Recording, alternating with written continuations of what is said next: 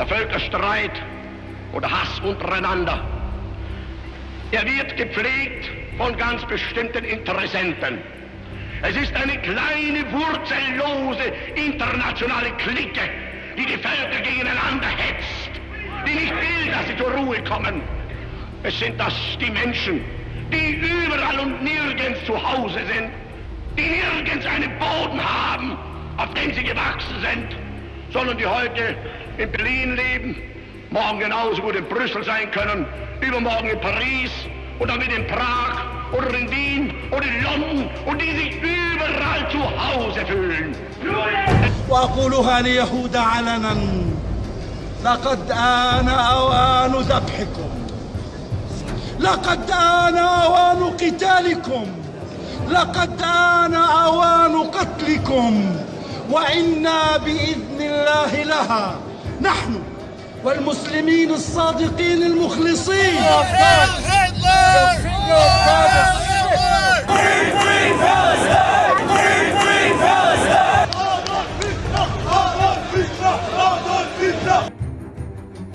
This map represents territorial dispute zones around the world. China, for example, occupies Tibet. Turkey has seized part of the island of Cyprus. Morocco and Mauritania claim part of the Sahara. Yet it is rare to hear about these conflicts, while the dispute between Israel and the Arabs of Palestine regularly makes the headlines, leads to systematic condemnations at the United Nations, and demonstrations calling for a boycott of the Jewish state. From terrorist attacks to retaliation, people are suffering, and it seems that this conflict has no end, while many in the Western world support the Palestinian cause, a cause that has even become a fashion with its specific vocabulary, clothing, and rituals. However, the Palestinian cause is of much less interest when, for example, the Palestinian city of Yarmouk in Syria is attacked and bombarded by the Assad regime. Nor did anyone rally for the Palestinian victims when, in 1970, the Jordanian and Syrian armies carried out a massacre resulting in the death of 25,000 people, according to the PLO. When Arabs attack Arabs, the streets of Western cities remain empty.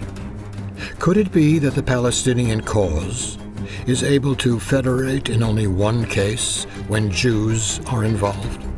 Would it then be possible that the media, the United Nations, and activists are more anti-Israel than they are pro-Palestinian? Without knowledge of the region's history, and as a result of billions being spent by Arabs in propaganda, it becomes easy to accept their version, according to which Jews invaded and stole a country called Palestine. However, some PLO leaders, such as Zuhair Mohsen, never hesitated to express their knowledge of the facts.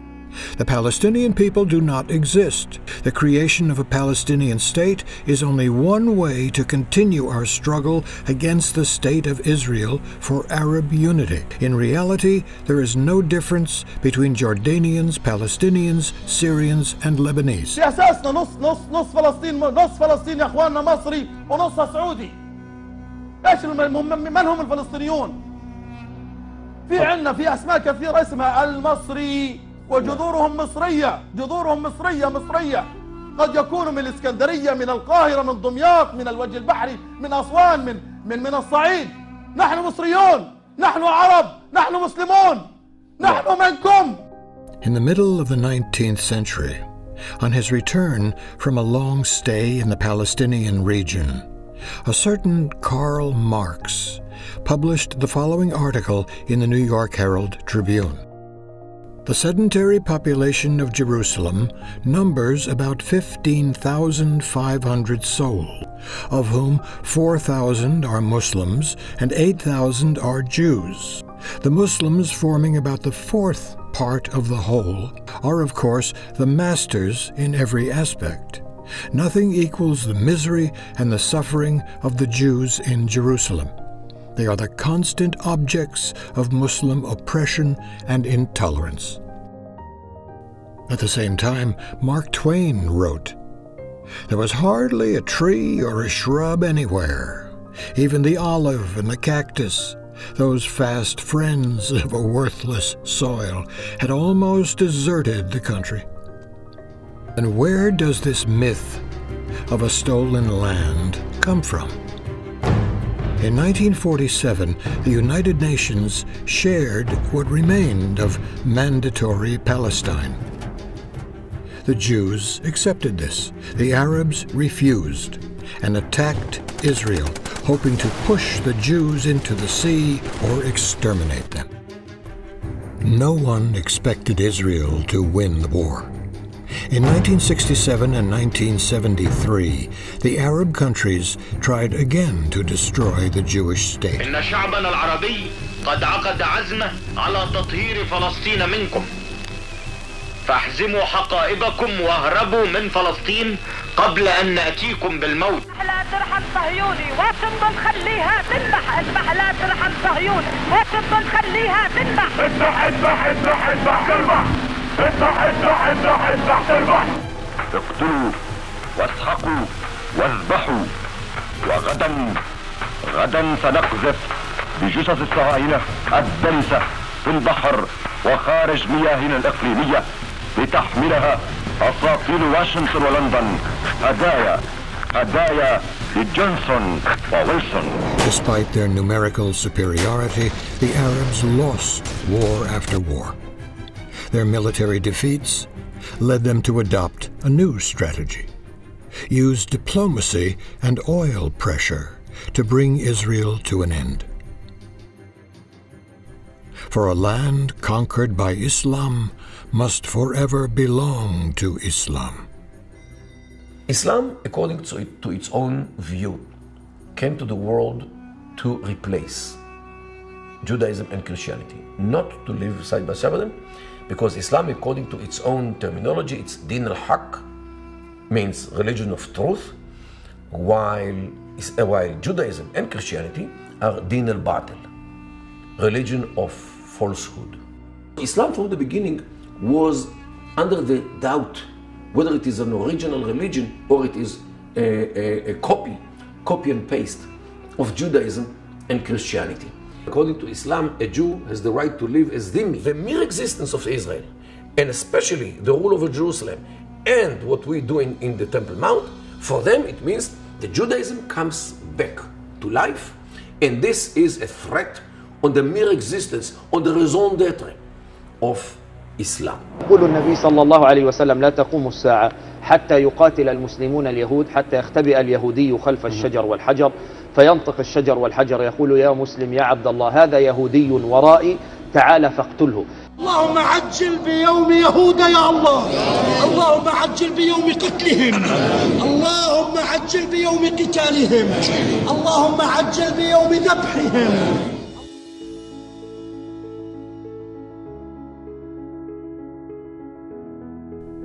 In 1929, an Egyptian fundamentalist imam, Hassan al-Banna, founded the Muslim Brotherhood, now recognized as a terrorist organization. Its purpose? To fight against the secular influence of England and the West.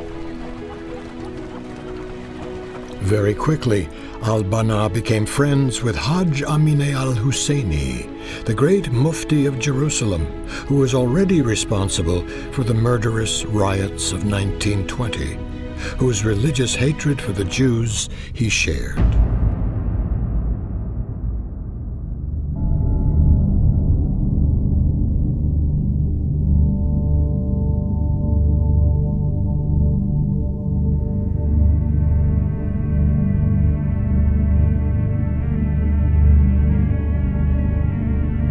بتدفنوها بايديكم وتذبحوا اليهود بايديكم، يا من زي ما ذبحناهم في الخليل، ان شاء الله بتذبحوهم. The pretext for these massacres?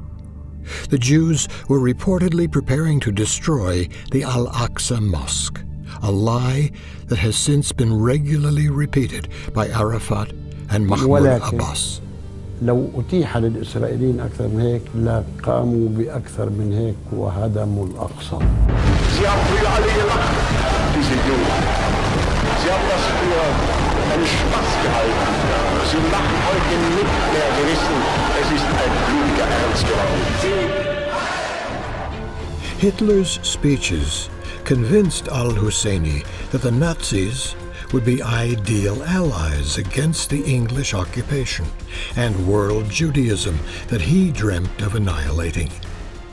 In 1933, al-Husseini established contact with the German consul in Jerusalem.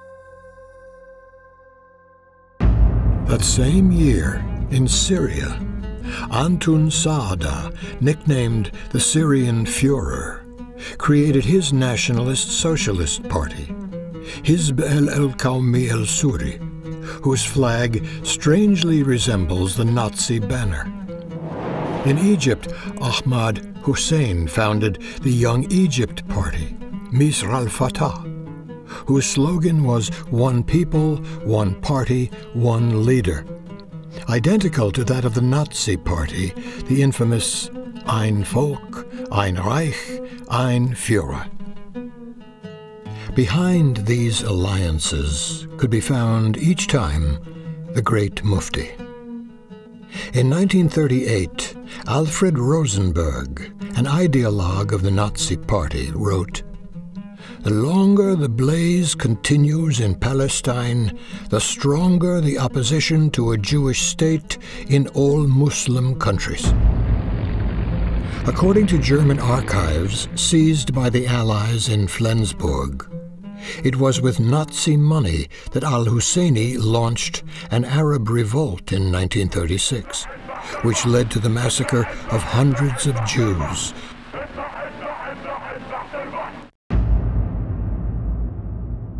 In 1938, when the rise of Nazism made Jewish immigration to Palestine more urgent than ever, the publication of the English White Paper would open Palestine's doors wide to Arab immigrants, while blocking the arrival of Jews in despair of escaping Nazi persecution.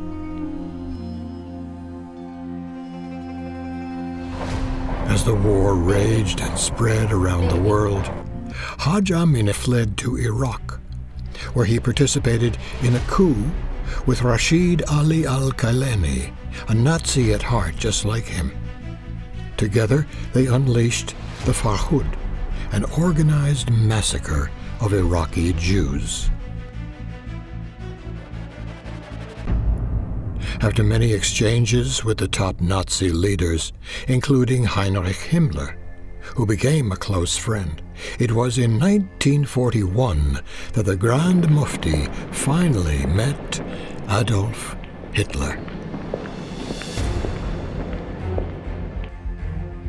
The precise condition for our collaboration with Germany was complete freedom to eliminate the Jews to the last from Palestine and the Arab world. I asked Hitler for his explicit agreement to allow us to solve the Jewish problem. The answer I received was, "The Jews are yours." The Nazis granted him a luxurious villa on Klopstock Street, which housed a Jewish school until its confiscation in 1939, as well as a comfortable pension, which he would receive until the end of the war. In return, he was responsible for radio propaganda in Arabic, espionage in the Middle East, and the organization of Muslims into military units.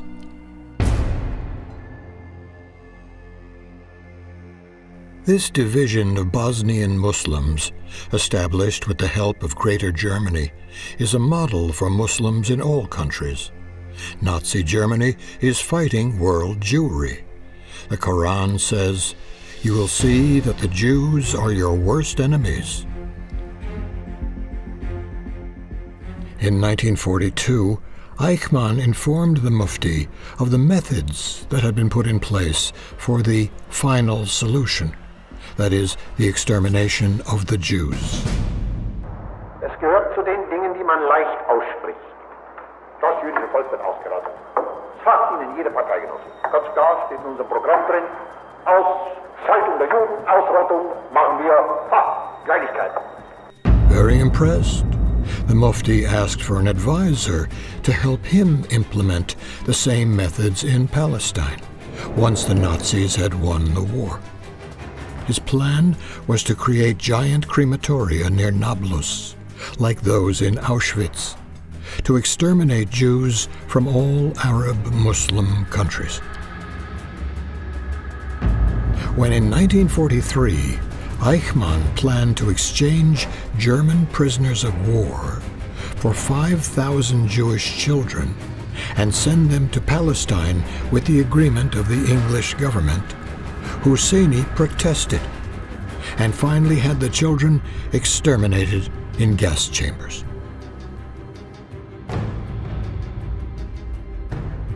In 1944, as Germany had almost lost the war, the Mufti convinced the Nazis to organize the massive poisoning of the Jews in Palestine.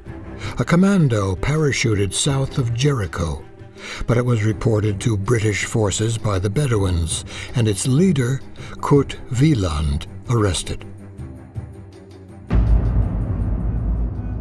After Germany's defeat, the Mufti was imprisoned in France, then quickly freed thanks to the intervention of his longtime friend Hassan al-Banna.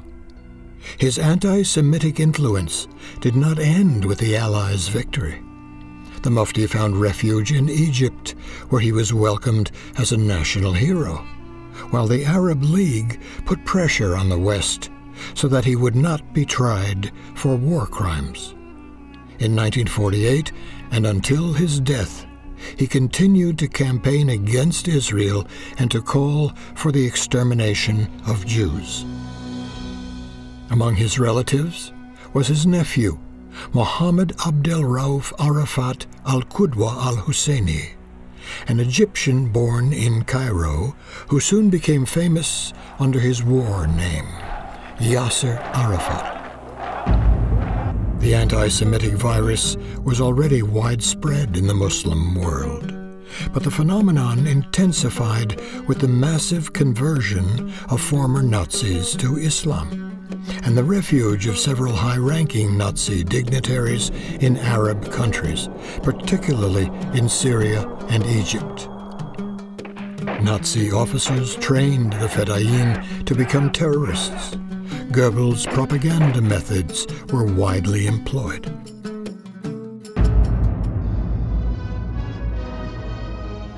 But the world changed after the war, and a new totalitarianism, just as deadly as Nazism, was rapidly spreading. Like Nazism, Soviet communism needed the support of Arab Muslim countries.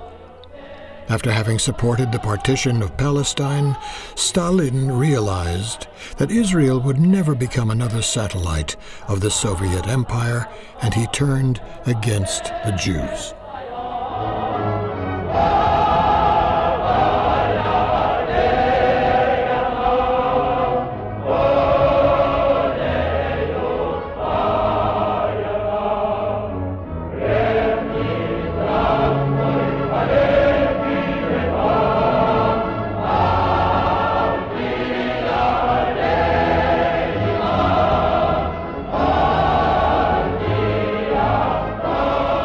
In 1964, the idea of a Palestinian people, rejected until then, had just been born in the minds of Yasser Arafat and the Egyptian president Abdel Gamal Nasser, with the help of the Russian KGB.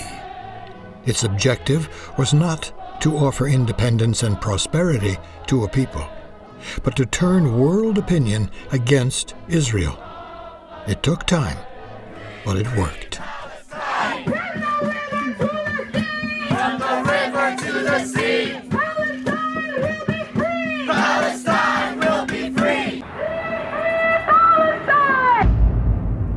1976, a former Nazi, Kurt Waldheim, was then Secretary General of the United Nations. Under his leadership, under pressure from the Muslim world and from communist countries, the General Assembly passed Resolution 3379, declaring Zionism as a form of racism. A great evil has been loosed upon the world. Now I should wish it to be understood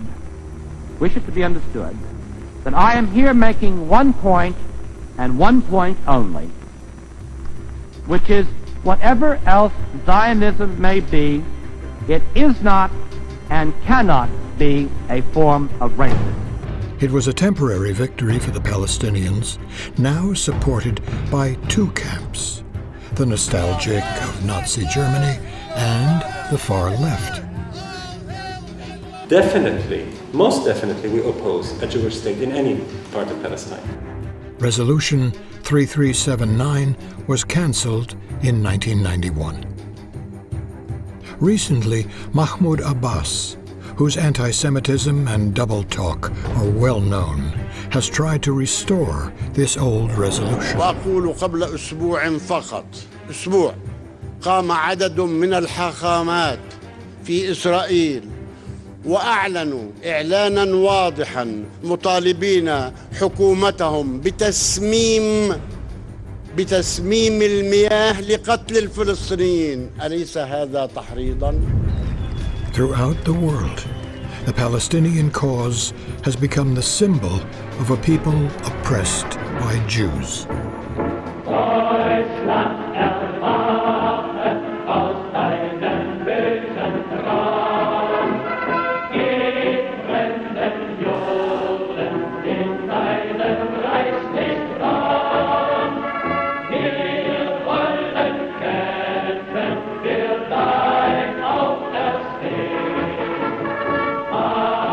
But it was Goebbels who said, if you tell a lie big enough and keep repeating it, people will eventually come to believe it. كانوا يبقوا على المحرقة الكاذبة أيام هتلر وهي لم تكن بهذا العدد الكبير، وأريد أن أنوه أنها كانت أكذوبة. نعم، هي كانت أكذوبة، وتآمر كثير من الإسرائيليين أو من اليهود مع هتلر.